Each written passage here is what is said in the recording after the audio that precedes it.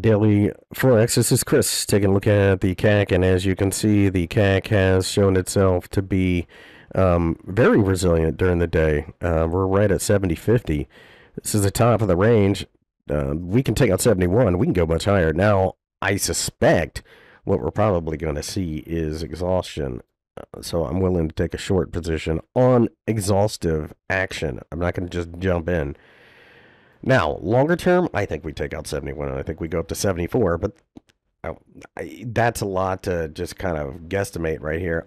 Over a 2 month time horizon, I certainly see this market continuing to go higher.